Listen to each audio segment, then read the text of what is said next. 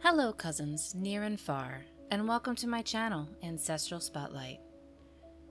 Today, we're talking about Henry Percy, known best as the second Baron Percy of Alnwick. He was also styled the 9th Baron Percy of Topcliffe, a title that had been in his family for generations. Henry is one of my direct ancestors, and probably many of yours as well, if you're watching. So let's dive in. Henry was the son of Henry Percy, the 1st Baron of Alnwick, and Eleanor Fitzalan, daughter of the 8th Earl of Arundel, Richard Fitzalan.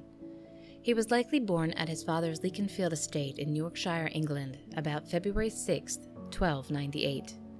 He has an incredible lineage, with direct ancestors from the houses Alaramisi, Savoy, Burgundy, and Capet, the Fitzalan Earls of Arundel, Mortimer, Browse, Marshall, Clare, Beaumont, Bruce, Warren, and Plantagenet. The list goes on.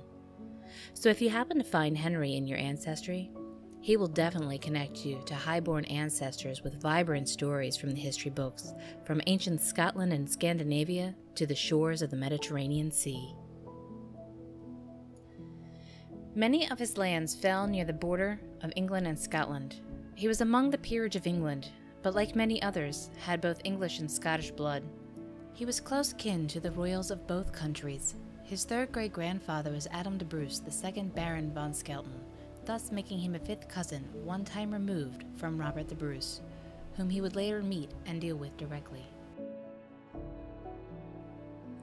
Henry was 16 in October of 1314 when his father died unexpectedly. As a result of his minority, Sir John Felton, the 2nd Baron Felton, was appointed regent of the barony on November 26th, just 1 month later. 2 years would pass before he was granted parts of the land which had belonged to Patrick Dunbar IV, Earl of March, in Northumberland, by King Edward II of England. And it would be another 4 years, until his regency of Alnwick ended and Sir John Felton delivered the castle and manor of Alnwick back to Henry on November 13th, 1318. The Despencer War took place from 1321 to 1322, and in short summary, King Edward II of England busied himself playing favorites to 2 Despencer nobles, Hugh Despencer the elder and his son, Hugh the younger, giving them lands and titles which others felt they were undeserving of. It was a time when the Marcher lords held great power in the political structure, and thus made these 2 particular lords extremely powerful. Edward II's son was still in his minority. His wife, Isabella of France, conspired with Roger Mortimer, the 3rd Baron Mortimer, a powerful Marcher lord, to remove not only the king himself but the Despencer lords that were increasing in power and held great sway over their monarch. Henry Percy joined the other barons to back the removal of the Despensers.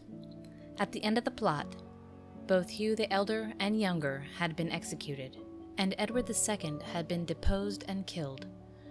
Queen Isabella and Lord Mortimer sat as regents for the young King Edward III.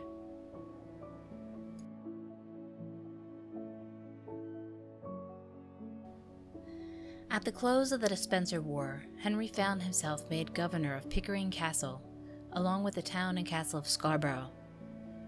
Not long after, he was knighted at York for his services rendered to the crown. Edward III gathered a small group of trusted men, along with his close companion William Montague, the 1st Earl of Salisbury, to aid him in regaining power from his overbearing regents.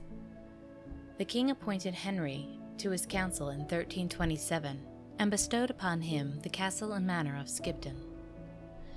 The following year, Henry, likely echoing his father's skill in negotiations, along with William Zouch, who served as royal chaplain and much later became the Lord Treasurer of England and the Archbishop of York, were tasked to negotiate the Treaty of Edinburgh and Northampton, which was signed in 1328.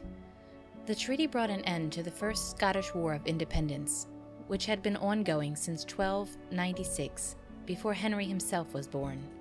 The treaty was widely unpopular among the English nobles, many of whom thought the terms were humiliating, and the peace was only kept for 5 years. It was this same year 1328, that Henry was granted the castle and barony of Warkworth. Edward III's regency was ended in 1330 when he managed to oust Mortimer and his mother, the Queen, from power. He'd had Mortimer hanged in November of that year. His mother, sometimes called the She-Wolf of France, went unpunished, but did not reside in her son's court.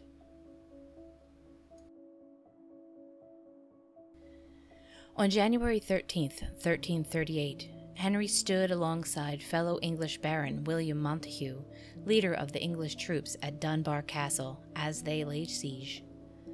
Despite having a superior force of 20,000 men, the siege ended 6 months later on June 10th as a failure. The brave Scotswoman, Agnes Randolph, Countess of Dunbar, wife of Patrick Dunbar, the 9th Earl of Dunbar and March, and the daughter of Thomas Randolph, the late Earl of Moray, who had been the nephew and companion-in-arms of Robert the Bruce, kept and defended her castle home.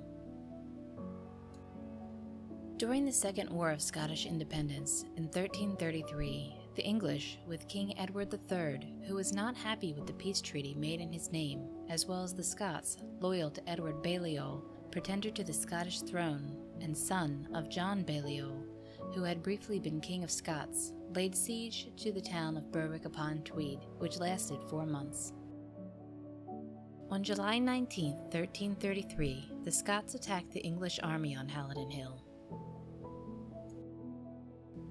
Edward III personally commanded his men. Sir Archibald Douglas, the Guardian of Scotland, led the defense of Berwick-upon-Tweed, and was one of thousands of Scots massacred on the marshy battlefield. Only 14 of Edward's men were killed. When the town surrendered the following day, the English king ordered Henry Percy to be the new constable. Henry was the first cousin, one time removed, on his mother's side, of Edward Balliol the Pretender. At age 48, Henry Percy, now a seasoned military veteran, took up arms once more against Scotland on October 17, 1346, at the Battle of Neville's Cross. It was a battle among a small series of which broke the truce between England and Scotland, with Scotland led by King David II, aligned with King Philip IV of France, who was deeply entrenched in the 100 Years' War with England. William Zouch, now Archbishop of York and serving as the Lord Warden of the Marches, quickly mobilized troops in response to the invading Scots. Lord Ralph Neville, the 2nd Baron Neville of Robbie, joined him and took command of the English troops, numbering between 6,000 and 7,000. Henry Percy commanded the first battle, Lord Ralph Neville commanded the second, and Lord William Zouch the third. Although the Scots were doubled in number, the Battle of Neville's Cross was an English victory. Thousands of Scottish warriors perished, and over 50 of their lords and leaders, including King David, were captured and killed, with the exception of those who could pay a ransom. Losses to the English were slight. Henry passed away at the age of 54, likely at his family estate Warkworth Castle in Northumberland, England, on February 26, 1352.